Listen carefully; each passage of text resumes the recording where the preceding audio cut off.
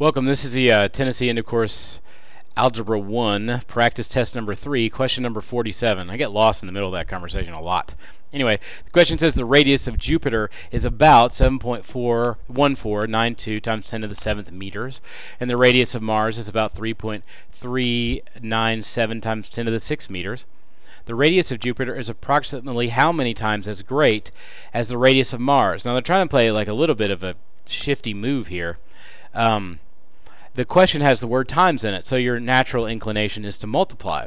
But that's not really the question they're asking you.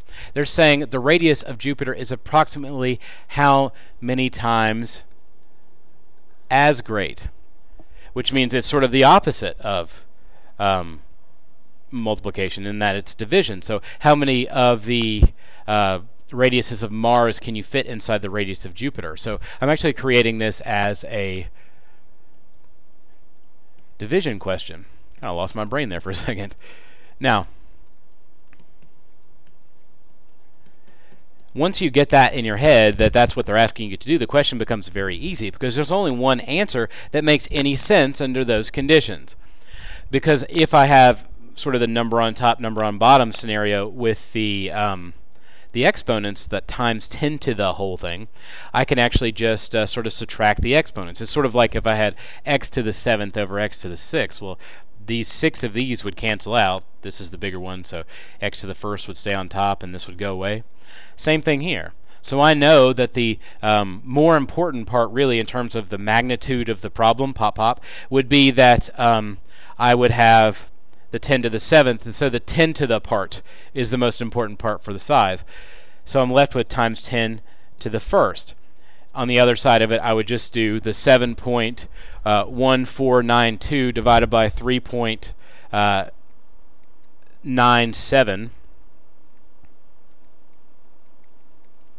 and you end up with like 2.104 ish. So A is the correct answer to this one.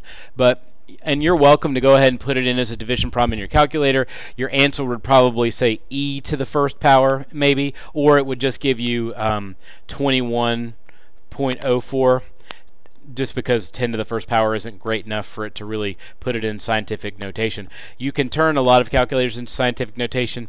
If you're using the TI-84 Plus, for instance, you go up into the mode button, click over one, and hit enter to show the SCI, then it's all in scientific notation. But in this case, you really didn't need it. The hard part, once again, was setting the problem up in the first place.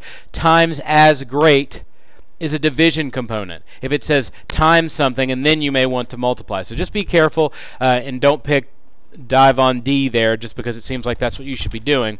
You want to sort of think about the question just a little bit, and then you can get the correct answer. So that's it.